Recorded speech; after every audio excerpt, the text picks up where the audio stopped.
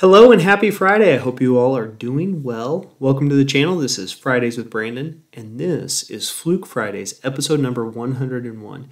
What we're going to go over today is how to download and update the firmware if you have a power logger from Fluke, a Fluke-1738 series, so a 1732, a 1734, 1736, or a 1738. So it's going to be a very similar process if you were downloading firmware for any of the 17 series, the 1740 series or the 1770 series, but today it is the 1730 series we're going to talk about. So first thing you're going to do is go to fluke.com and go under support, download software and updates. Now I've already done this, but I'm just going to show you where it is. So you see right here, 1732, 34, 36, and 38 loggers. We're going to click this.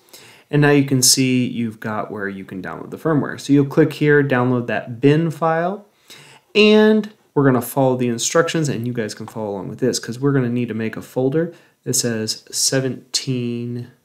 Fluke 173X. So I'm just going to copy this, Control C, and we're going to go over.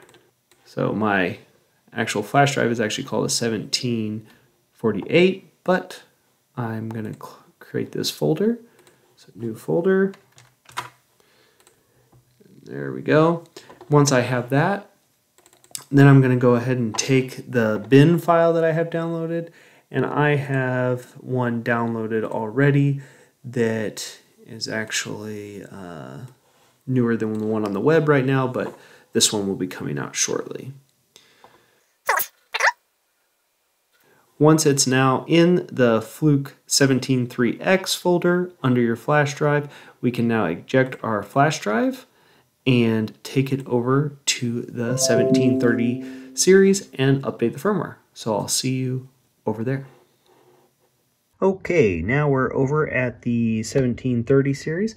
We're going to take the flash drive we had and already loaded the firmware onto and plug it into the USB port. Before that, I did want to mention, anytime you're updating firmware in any Fluke tool, make sure you plug it in. Don't just run on battery power, because if you're halfway through your firmware update and the battery were to die, bad news bears. You get to send it into Fluke and wait a long time before things get fixed. But if we just have constant power, we have a much better chance of not having anything go wrong, which we won't have anything go wrong today.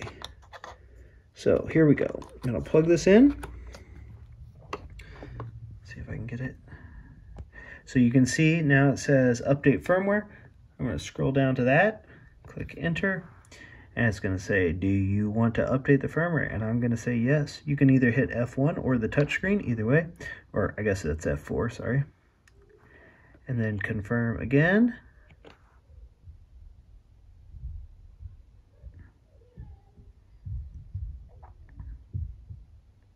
Okay, you can see it turned the screen off and it's turning back on.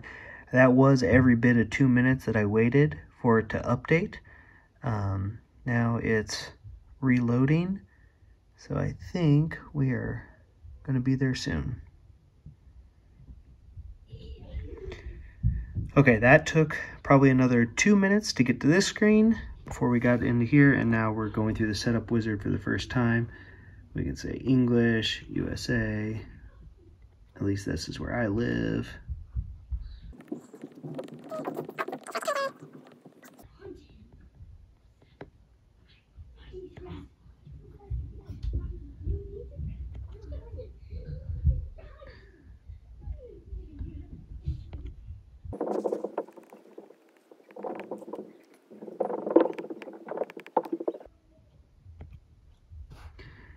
And now we have updated our firmware. And we can check that by, let's see, probably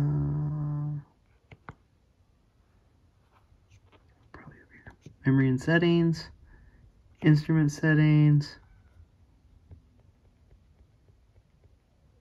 oh, info,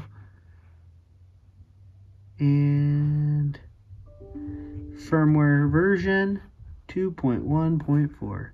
So we now have the new updated firmware. So we're good to go. Hopefully this was helpful. If you liked it, give it a thumbs up. Don't forget, if you've watched more than 3 of my videos, don't forget to subscribe, and we'll see you next week.